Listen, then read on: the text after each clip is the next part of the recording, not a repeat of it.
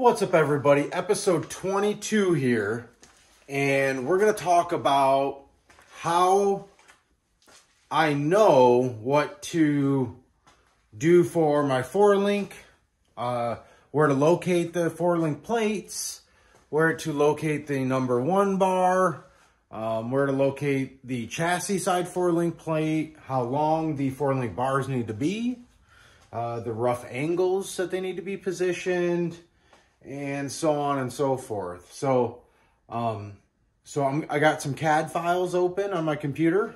These CAD files are ones that I draw myself, and I use a 2D version of AutoCAD called QCAD. Unfortunately, I can't afford any Autodesk or SolidWorks stuff, which I like. Fusion 360 would work, but I got beef with Fusion 360, so no.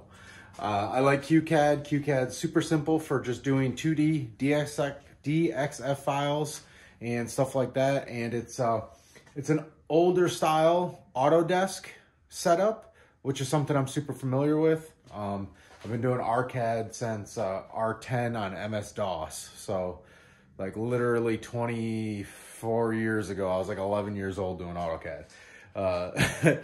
So I'm used to some old stuff. So if you guys notice here, we got the Ford 88. The last video, we got these plates welded up. We got our spacer support bushings in. So those are welded up permanently in, okay? Now, some people don't put anything in these, you know, just so you guys know, this is something that I like to do. And again, it just helps keep this structure as solid as possible through here. And it kind of keeps it nice and sturdy for when I'm welding this together. I had someone mention on my Instagram that I won't be able to weld this all the way around, and I'll be able to weld about 75%. I do have some bendable tungsten, which we talked about in the last video. So you'd be surprised how good I can get down in here with the cups that I have and the tungsten that I have. So I will be able to weld the majority of this all the way around on the inside as well. Obviously the outside will be fully welded. And then the inside will be, you know, probably about 3/4. So I'll probably get most of it right here, go to the other side and get most of it. And then like on the top and the bottom, there may be some spots I can't reach. Not a big deal. That'll be plenty structure, especially when I have this chromoly 1.5-inch bar here. These are long, so these will get cut. So this will get cut to, let's see, it'll be 21.25 inches, which will be the outside to outside dimension here. These are 20 inches center on center. So from the center of this plate to the center of that plate, it's 20 inches, okay? So the width of this overall is 1.25 inches. So you just add 20 inches plus 1.25 inches, and that gives you your total length. So that will go end to end. Those will be welded together. They'll be welded here and here. And then there'll be a plate setup that comes this way and comes out this way. So I'll go as close as I can to this edge. And then there's a little edge back here that I'll weld to as well. So it'll be both of these coming down to the bar. And then back here, I'd mentioned this too, that I'll have a bar that comes out like this, kind of like a tow hook, but it will be as low as I can to this bar. And then it'll also be a good spot for the jack to go. If I ever need to jack up on the rear end for any reason, it'll be a good spot to put the jack. These upper support bars will be cut off right here and then just go into the housing. Obviously, I'll have to cope them and taper them and everything so that they sit nice and flush in this housing. I'll grind the housing real good, weld it to the housing. This will get welded on both sides as well. Same thing over here. So then basically we tie this thing into a big square, and then we'll do those front bars we talked about coming off of like the tube out here over to the pinion somehow, okay? So I still have yet to decide how exactly I'm going to do those front bars, but those front bars are crucial. So I definitely have to do them, and I have to do them right. We have the alignment rod in here, which I believe in one of the other videos we had in. You can see it spins nice and free. And then I have to get these centered up. And basically what I do for that is I kind of hold this thing so that this angle and this angle are the same. So I will end up zeroing. I'll zero my angle finder, probably my little magnetic one. I'll zero that. Then I'll zero the back of the housing to keep that level. And then just double check that that's 90 to the pinion. I'm almost positive that it is, but I'll double check it. So I'll probably put something out here, double check that. And then this will be on the same plane as this. So this should be parallel to this. And then this guy here, say this is 8 degrees. As long as it's 8 degrees this way and negative 8 degrees that way, then I know that this is level as well. So I'll just rotate that until the angle on both sides is good. And then I'll know that's level, tack it up. Same deal over here, same angle, you know, whether it's 6 and 6 or 7 and 7, whatever it is, tack that up. I actually have to weld this before I do any of that. I kind of forgot to say that in the video, but all this will actually come back off. I will weld these tubes. So I got to get in here and grind and clean a little bit better. And then I'm going to use some 309L stainless rod, high nickel content. I may heat up the housing a little bit. What I'll probably do is run a root test pass. So I'm going to do a root weld. And basically I'll just do a small weld, as much penetration as I can get in a couple different spots. So like an inch here, rotate it, inch there, rotate it. And I'll keep going all the way around. And as long as I don't hear any cracking or anything like that, you'll hear some pings and stuff. If I don't hear any pinging where it's trying to pull the material off the housing, then I won't preheat. But if it pings at all, then I'll grind out the first weld, or whenever it pings, I'll grind it out, and then I'll grab my torch and I'll heat this up, grind it clean again, and then go back in and weld it again, just so that I have a good weld. I also have a blanket that I could toss in the oven too. You get the blanket to, like, you know, 400 degrees, 350 degrees for a few minutes, so the blanket's nice and hot. You grab it with some welding gloves, you come over here, and then you toss it on what you just welded, and it will keep it a little warm while it cools down. Or you could use a heat gun, you know, so like as I finish welding, I'll have a heat gun on it or a torch and just try and slowly cool it down. But it's super important to get these welded first before anything else. Then I'll put all this stuff on there like you see and start welding it up. I'll probably do the ends and get those done. And then once I know that this is good, so the ends are welded, the tubes are welded, and this still rotates, you want this bar nice and loose. That's how you know that nothing bent or nothing's crooked. As long as this still rotates, then I'll start welding the 4-link bars, okay? So let's talk about how I know where stuff needs to be. Have I worked on a ton of chassis cars? Absolutely. I've worked on a ton of 4-link cars, tube chassis cars.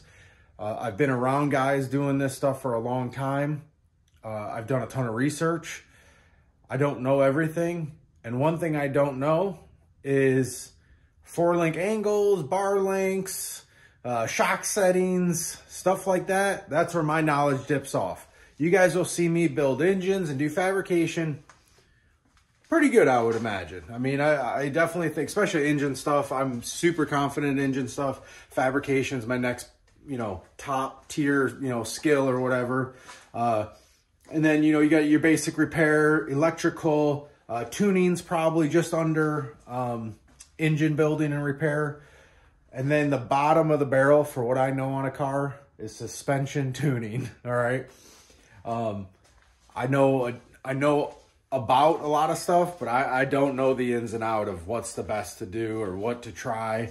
So really what I'm doing is relying on somebody that is an industry leader. And I consider Tin Soldiers race cars an industry leader. They have been leading X275 and competing in X275 since basically its inception.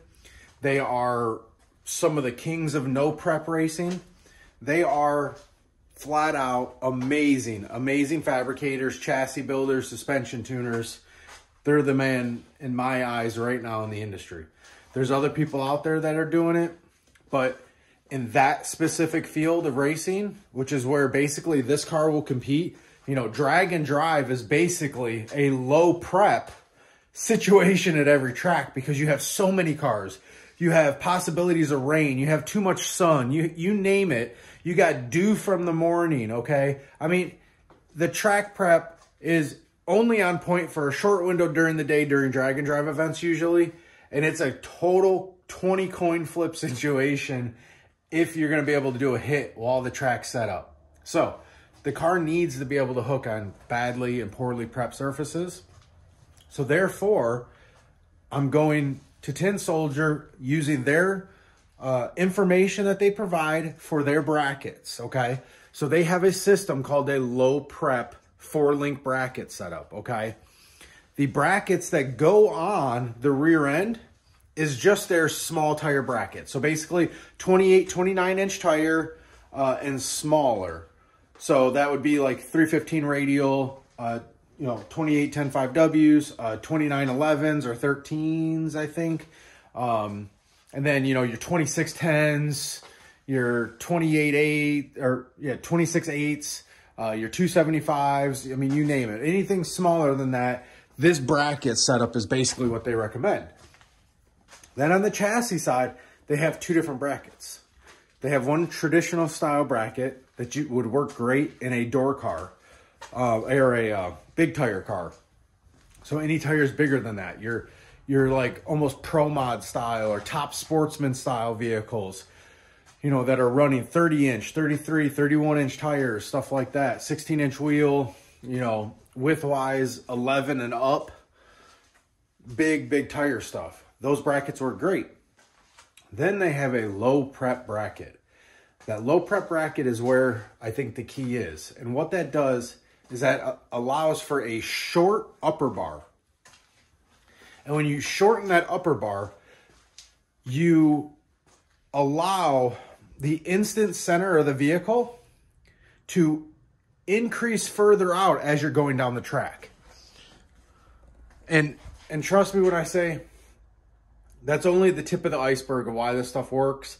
And again, I don't know all the information, but that's part of it. It's going to react quicker, and then it's going to carry that instant center further out. So as you're ramping power in on a lower prep surface, it's going to extend that instant center out. So here's your vehicle. Say my instant center is right here. I launched the car. The suspension starts to separate. So it's going to shove the tire into the ground. The suspension separates. And as it's separating, as the power's coming in, the instant center is increasing. So the instant center is going out further and further, and that's going to give the rear suspension more leverage to hike the car up. So if you've ever seen a radio car pick the tires up 60, 100 feet out, that's probably the reason. That instant center is increasing, and it's giving the rear end more leverage, and it's transferring more weight, and it's pushing the tires down into the ground harder and harder. So it's transferring weight and pushing the tires down harder and harder. So as you ramp that power in on a low prep situation, it's going to plant that tire harder and harder as you go down the track. Whereas with a traditional 4-link, which is equal length bars, that instant center is not going to change a whole lot. It's going to go up and down a little bit as the suspension either squats or separates, but it's not going to move a whole lot. And a lot of time those cars too also have wheelie bars too, which is a totally different deal. And I'm not going to have wheelie bars on my car. So Tin Soldier low prep setup. These guys supply, oh my gosh, the glare. All right, there we go. So they supply the dimensions that you see here. So what you see here, I need to get closer to the computer. So what you see here, this is my ground clearance, okay? So my chassis table is roughly 4 inches from the bottom of the tire, 4.5 inches from the bottom of the tire rack, and 5 inches from the ground. So the ground's an imaginary line, okay? So the chassis table is 5 inches below the ground. Now my bottom of my number 1 bar needs to be 4.5 plus or minus 1. So it can be as low as 3.5 and as high as 5.5. I'm gonna favor the 3.5 or the 4 inch. So I'm gonna go a little lower, and that's mainly because I want the car lower, all right? And 2, I can raise the suspension up, I think, easier than I can lower the suspension for what I'm gonna end up having at the end of the day. So Tin Soldiers calls out this number here. So this number is locked in. I have to abide by their 4.5 plus or minus 1 for this number 1 bar. Then this is the bracket that they supply. This bracket allows for that shorter upper bar, okay? Now keep in mind the front of the vehicle is this way. This is the back of the vehicle. So their low prep bar, this one goes on the chassis itself, welds to the number 1 bar. Then they call out an 18 to 20 inch lower and a 12 to, I believe, 14 inch upper. I'm going for the shorter side of those bars. Just because I don't think I need longer ones necessarily. And this is stuff too that it won't be easy to move, but if for some reason I get myself into a situation where it's not going to work, I could essentially cut the rear off the part of that car and retube it. God, I would not want to do that, but it would be possible, or it would just be possible to have new 4-link bar or 4-link plates cut, and then redo just the plates. So, but this is based off of what they suggest, okay? And then I also had a little Facebook convo back and forth with one of the owners, and I showed him this exact picture here, and he said it should work. So I haven't talked to him in person, and honestly, I probably will talk to him in person by the time I get the rear end sitting in the car, and I'm just about ready to put this in. Once I'm just about ready to put this in, I probably will call him up and have a quick convo with him and just make sure I'm not overlooking anything, okay? So from there, because this dimension's locked, this dimension's locked, the tire to the ground is locked, okay? The tire can't be any lower to the ground than the ground height on the number 1 bar. So I lock that position, I lock this position, I lock these bar positions according to their suggestion, and then that's just gonna basically make it so I know where those measurements need to be. I won't be able to change them, it's to their suggestion, and I'm gonna weld it in there just like that. I've had a ton of people ask how I know where to put this stuff. How do I know where to put the number 1 bar? This right here. That number 1 bar needs to be so far away from the axle. This is why I started with doing the center line of the wheel wells like I was doing, okay? So I'm finding where I like the tire at in the back of the car. I like where it looks. It's center of the wheel well. I'm happy. Now I get the height where it needs to be for these measurements. And then from there, that number 1 bar position is locked in. I won't be able to change it. It's locked in. It's according to their measurements and dimensions. I found where my tire's happy. I'm building my rear end to what they suggest with their plates and stuff. And then from there, that number 1 bar is locked in. So now I know where that number 1 bar has to go. It's probably going to end up somewhere in this area here. Obviously in the back of the car. Okay. Now, that number 1 bar may not be the actual number 1 bar. In the SFI book, the number 1 bar is the bar behind the driver's seat that the main hoop goes to and the funny car cage intersects with, I believe is how they word it, because you don't actually go all the way down to the number 1 bar with the funny car cage, I believe. I'd have to double check. It's been a long day. But what I can do is say my number 1 bar for my 4-link is here, but I'm going to mount the seat up here, okay? So this will be another number 1 bar, and then it will just tie together to where the 4-link needs to be, okay? So essentially there'll be like a sub cage behind the 25.2 chassis, okay? It gets a little complicated. As this story progresses, it will make sense. And I will continue to explain it like this and break it down as much as I can. And then obviously we're almost 20 minutes in, but I do want to show you some other stuff. This is the rear end, okay? Ignore these. These were temporary like 4-link things I put in there. But this is the wheel hub where your studs and wheel bolt to. This is the axle itself. This is the Mosier rear end, the ones that I bought. This is the axle tube. And then this is the housing area and the pinion center, okay? So these dimensions here are how I got, you know, I needed 40 inches from hub to hub. So where the tires bolt on, I needed 40 inches. And then I know from here to the front of that Mosier end, bearing end, has to be 2.5. And then obviously I measure the end. I know how wide the end is. And then from there, I know how I can measure the housing width, okay? I can find the pinion center, which we had a video on already, and then I can just build out my tube lengths. So now I know exactly, all right, this tube needs to be this length, this tube needs to be this length. So that's how I know to cut that. And obviously you don't need AutoCAD for this. Literally a pencil and a ruler will get you the same result. So now we got the actual 4-link bars, okay? Or 4-link plates, I should say. The actual 4-link plates. I know that they need to be 20 inches on center to center. How do I know they need to be 20 inches center on center? Because I know how big my axle is. I know how big my wheels and tires are. I went on to Strange's website. I pulled up like the common hypercoil that most drag race shocks use. I know the outer dimensions of that shock coil. And I said that I want at least 1.5 inches of clearance from the tire to where that shock coil needs to be. The shock coil is in line with the plates. So if my shock coil is 4.5 inches, I know that from this center to out here needs to be 2.25 inches. I know how big my tire is.